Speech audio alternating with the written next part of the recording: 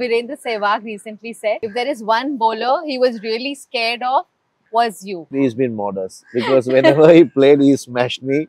He was the most dangerous player I ever bowled to because he just doesn't think about reputation, anything. Yeah. He just go after it.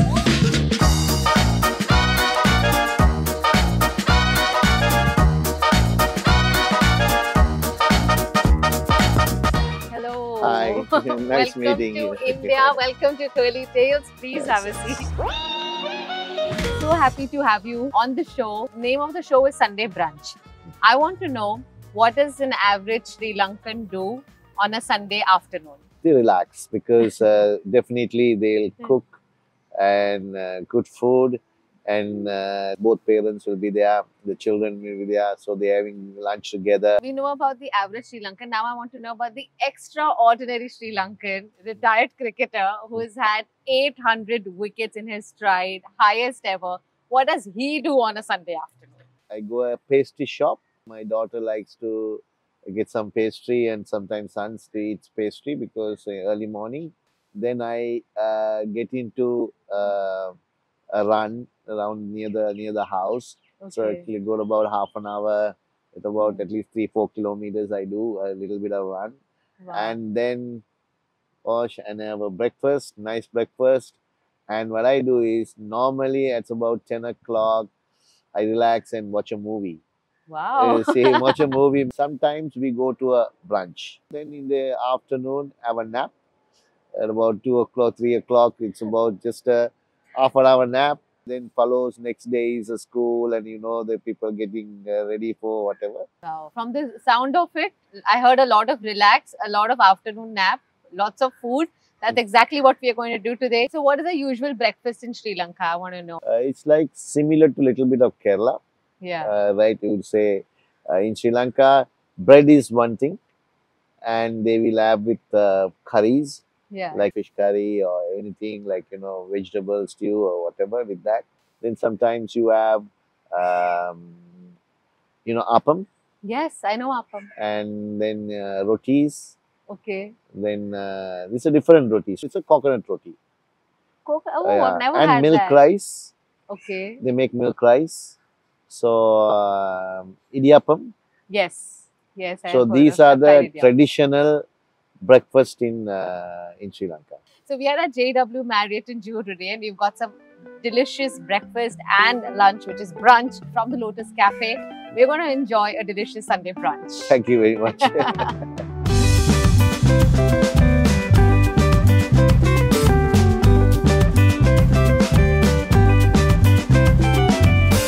So like you mentioned, the South Indian food and the Sri Lankan food is a little similar. Mostly Kerala Yeah, is South India. right. So the pittu, appam,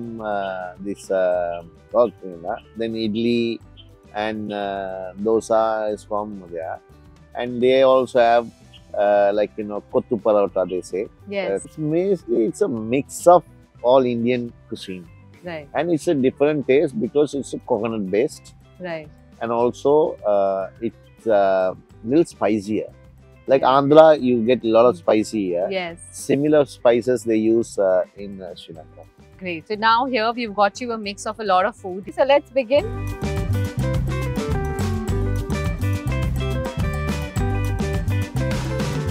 How good are you at cooking? I'm okay.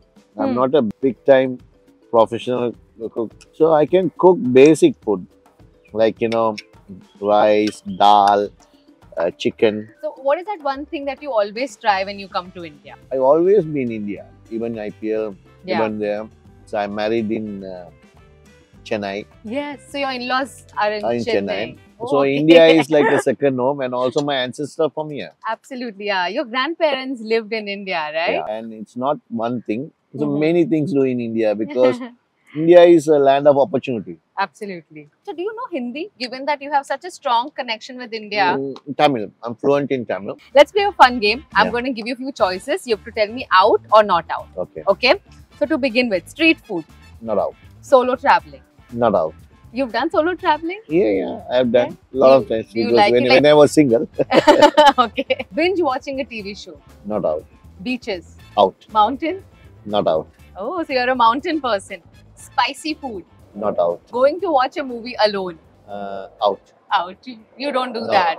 So you were talking about your grandparents living in India. In Tamil Nadu. In Tamil It's Nadu. called place called Trichy. It's a district. Mhm. And it's in Namakkal, Serikal, a small village. My grandfather was a farmer. When Britishers in 1920s and 20s or something, Yeah. so they took people to work in tea plantation In Sri Lanka. in Sri Lanka. So job was they call kankani. That means it's a supervisor. Yeah. His job was. Yeah. The wife is to pluck The tea tea leaves. leaves. Okay. He fought with the Britisher who was superintendent. So the court decided to deport both of them. At the time, my uncles were working in Colombo. They studied a little bit. My Right. father didn't have enough money to study, but other two uncles studied. Yeah. So they're doing, and one went to Kandy and worked in a biscuit manufacturing company as a sales rep. Oh, So and you that's were born in Kandy. Yeah, we are all from Kandy. And how did like a son of a businessman get into cricket? How did your beginning happen there? In Kandy itself, they put in a Catholic school. Me and one brother. Hmm. There is rules and regulation, in the Catholic school. Yeah. Morning you get up at 5:30, 5:45. You have to wash your clothes. You have to do everything. Yeah. So it's a play time. Everyone plays cricket. Understand? So that's the way I loved playing cricket because I've stayed in the hostel. Were you always a bowler or did you try your hand at No, batting both, as well? both. I was good at bowling, so I just gave up batting and keep on bowling. You know what Virendra Sehwag recently said? If there is one bowler he was really scared of, was you. Was Muralitharan. He's been modest because whenever he played, he smashed me. He was the most dangerous player I ever bowled to because he just doesn't think about reputation, anything. Yeah. He just go after it. My one is bent like this, both arms. So some is hyper, go this way. Some is this way. So like See, you're straight. Yeah, my one is here. Ah, okay. So that made me to bowl differently and everything. So that's the all about scientifical. It's a big episode. Went to 95 to it went for 10 years. So somehow they found it's all legal and nothing wrong with it. Still, umpire can question and you have to go again check it. If they come and complain, then you have to go and show again, check and do all these technical things and you have to prove yourself. Was it frustrating for you? You said 10 years you tried to... It's frustrating, but I got used to it. Were you scared of any batsman that you're like, it's so difficult to get him out? Was there somebody like that? Not scared. Somebody's coming and playing well, it's getting annoyed. You get annoyed sometimes. I want to ask you a few fun questions about cricket, okay? Which is who's most likely to? Okay. So I want to know who's most likely to engage in an on-field banter with opponents. Banter means just a friendly way, is it? And also sledging a little bit. I never sledge. You never did? When they sledge, I smile. Really? Yeah, because you say, the problem is, if somebody sledge at you, you sledging means that you got worked up, right? You got upset. So they want to disturb you. That's that they want. So when people sledge at you, you just smile. You don't understand English, right? Then they get annoyed. You can't disturb. So that's a trick we always use. That's a good trick. Sometimes you don't understand also. Yeah. You just smile and be happy. You defeat them with your bowling. Yeah. Our team, Maya and Sangha will sledge sometimes. Yeah. Because they can not sledge means when they say something, they will give it back. They'll give it back. Right. Who's most likely to be a prankster in the dressing room? I think Pramodya Vikramasinghe. Okay. He played long time ago. He just make pranks. Sometimes we get caught. Okay. For those are pranks because then really embarrass ourselves. Who's most likely to get in trouble with match officials for excessive celebration? Sri Lanka. Okay. When we get out somebody, it can be very painful to that person. He will do so many things. Yeah. Okay. Who's most likely to party all night and then show up again in the morning practice or the match? In IPL, the first 3 IPLs, we used to party like that. Not only one, everyone in the team. But after that, the strict rules and regulations came. Nobody didn't go out. Very difficult to go out now. I want to know your movie 800 is coming up. I'm looking forward to watch it.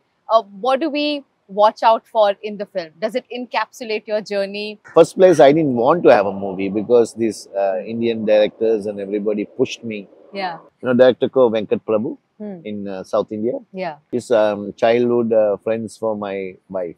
Okay. So then they were talking, they were seeing my trophies and everything. Then he got interested to make a movie. That's why it started. Then first place, then manager said, okay, you'll do it. So then I gave this okay. It's in 2018. Yeah. And actually, ever since the announcement, there has been a lot of controversy also around the release of the film. It was supposed to be done by another actor, by Vijay Sethupathi. And I think then you only asked him to step out. It's politically, it's a little bit motivated, that one. Yeah. So they want Vijay Sethupathi to won't be acting. And he has a lot of films in his hand. Yeah. And I don't want to deprive his earnings because of telling me he has signed a contract, we have paid advance, so he have our producers.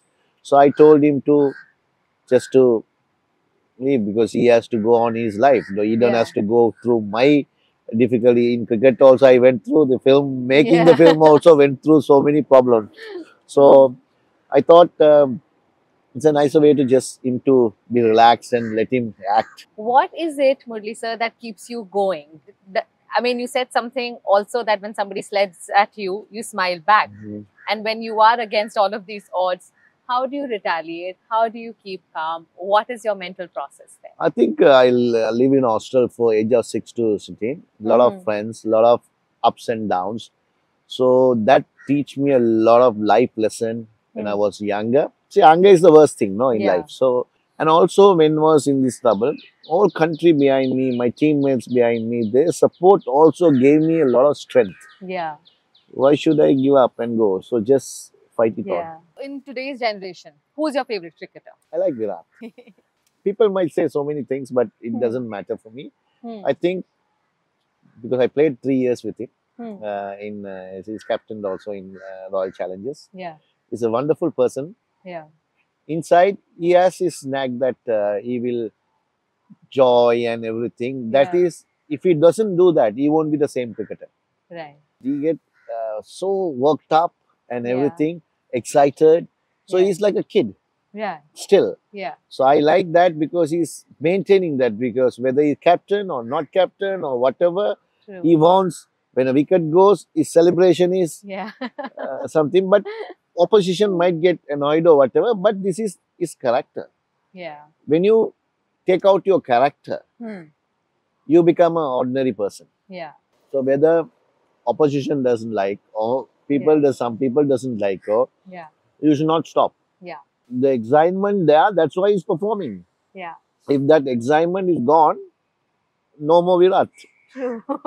That's my theory. I don't know whether everyone accepts or not. I think like that. His characteristics make him, and he shouldn't let go of that. No. Yeah. Okay. Is there any other bowler who you think can beat the score of 800 wickets or break your record? Nowadays, maybe Ashwin. Okay. If he played enough, he's 36, but he might be a little older because he has taken corner. Jimmy Anderson already in 41 or 42. Yeah. He had about another 120 wickets or something. That's depend on how they fit and everything. So other than that, only these two people can have a glimpse of hope. Glimpse of hope, I like that. Because the problem is, glimpse of hope means, what he means saying is, they have to play for a long time. True. See, when you're 41, and if you for 3 years, it's not easy going to be. Yeah. And Ashwin to get 36 and he has to play for 7-8 years to get another 300, 400 wickets. It's going to be hard. So, but only they have a little bit of hope to can do that. Which is the best cricket advice you ever received and something that you would like to pass on? See, always when I speak to Sachin or anything, he has given me also sometimes, a lot of people enjoy the game. Enjoy it. That's it. Whatever you do, you have to enjoy. What are you doing now, you have to enjoy. If you don't enjoy, it will become boring for you. You don't want to do it. True. So enjoyment is more important. Absolutely. Do you miss playing cricket? I was 10 years back. Okay. Right, I retired at 20 years, 15 years back, 14 years back, also 13 years back.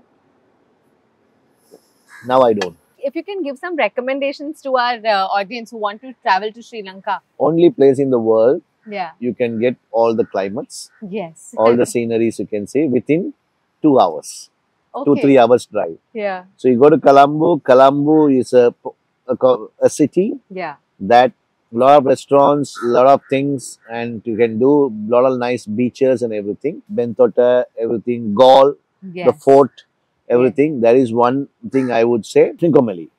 Okay. And then if you go to heritage sites are there in Dambulla, Yeah. in Sigiriya, that's there. And if you want to get that lush tea plantations and everything, there is called Nuarelia, that hill country. Nuarelia, I've been there. It's Yeah. so beautiful. It's gorgeous. They call this little. So I would like you all to visit Sri Lanka. We look forward to coming to Sri Lanka. Curly Tales is going to come very soon and we'll make a nice travelogue. We'll come and meet you also. We'll need some time with you, enjoy a nice meal with you when we come to Kandy. Definitely, because you should come to our house and have some delicious, not breakfast, Yeah. lunch. And Thank thank you. you very much for this interview.